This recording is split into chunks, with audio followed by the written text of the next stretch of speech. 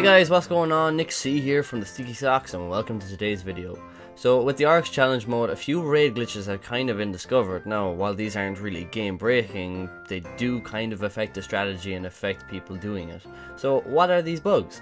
Well, number one, the ogres. The ogres tend to teleport, in quotation marks, which obviously affect trying to detonate 16 bombs at the same time when you're doing challenge mode. By the way, if you would like to see the challenge mode strategy, check it out on the channel. I'll put a link in the description. So how do you prevent this? Well, first off, stopping the ogres teleporting is by staggering them. So obviously snipers are a better option here instead of maybe touch of malice or what most people would tend to use. Most of my team are at very least the bubble titan, run a black spindle to make sure that they always stagger.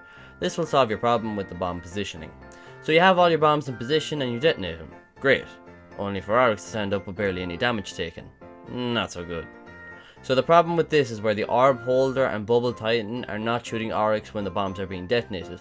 This can tend to happen if people are dying and the bubble titan has to cover someone's bombs because they're dead or something like that. To sum it up in short, the two guys that don't have to detonate the bombs need to be shooting Oryx 100% of the time. Simple as this. Hopefully this will resolve any problems you guys are having with Oryx on hard mode or in the challenge mode. So I hope you guys get something out of this, because it can be extremely irritating to do everything right and then this happens to you. Drop a like guys if you enjoyed the video and subscribe for more great Destiny content. I want to wish you all a Merry Christmas and remember, stay sticky, Guardians.